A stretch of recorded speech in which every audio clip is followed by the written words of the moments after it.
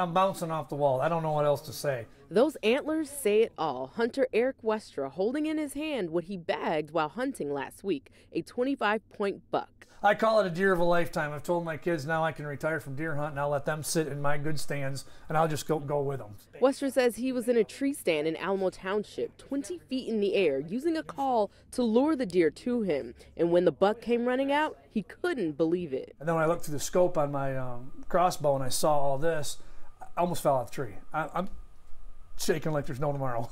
He says at least 3 other hunters had been searching for this buck, so he knew he couldn't miss the opportunity. He later snapped a picture with this trophy, and it went viral, being shared on Facebook over 1,000 times. And a friend of mine that does the taxidermy has friends that contacted him from Ohio that have seen pictures of it. So it's everywhere. Westra says his family has a hunting rule. Don't shoot anything unless it's bigger than what you have on the wall. Well, when this one came along, this was bigger than what was on my wall. The bad part about this is I don't know how I'm going to top this. So in Alamo Township, Lauren Edwards, Fox 17 News.